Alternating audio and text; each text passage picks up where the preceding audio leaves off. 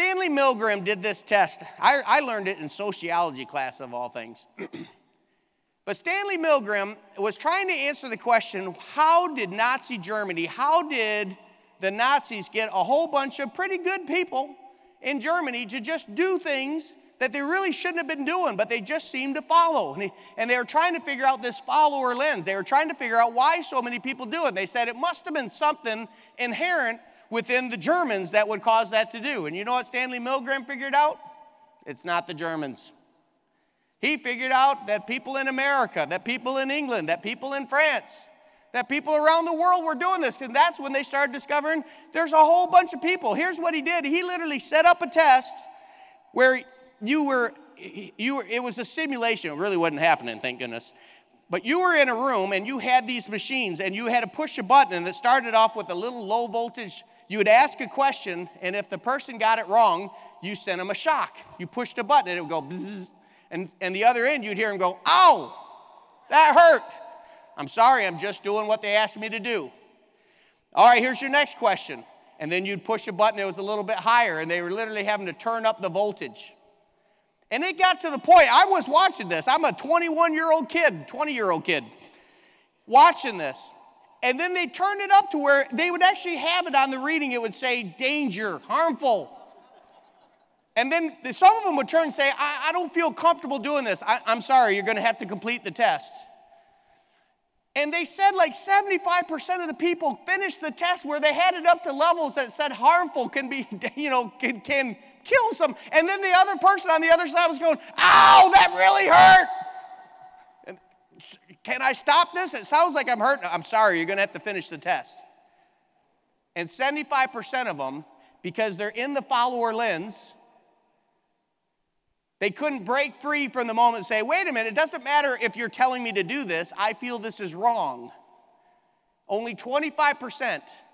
Again, that's where they started figuring out, whoa, this isn't just a nationality thing. This is part of the makeup of the immune system.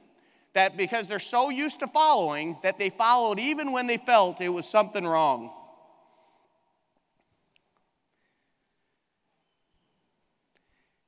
We have to break through that.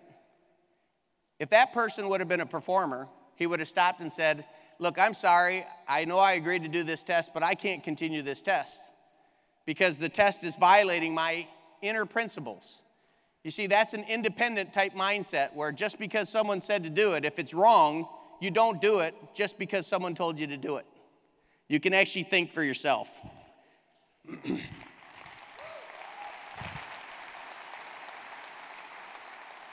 So how do we raise our mental complexity? I'm building up to something really big. Because I spent the last couple days asking that question. I said,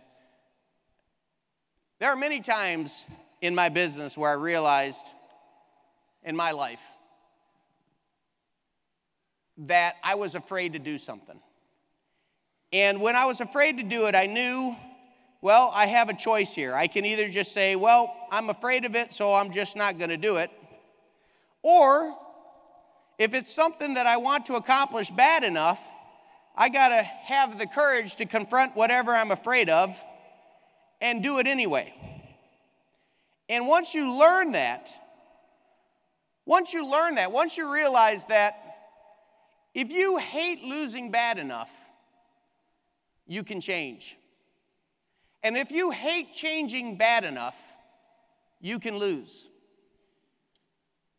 But you can't do both at the same time. You are either in life confronting that Goliath, whatever it is, and changing, or you're running from that Goliath and losing. Pascal wrote a fantastic book called The Pensees. And here's what he said. The heart has its reasons the mind knows nothing about. Let me say that again. The heart has its reasons the mind knows nothing about. Has that ever happened to you where you said, why did I do that? That doesn't make any sense. I didn't even want to do that. Why did I do that? At the conscious level, you didn't think you wanted to do that, but somewhere there was a belief somewhere driving you to that.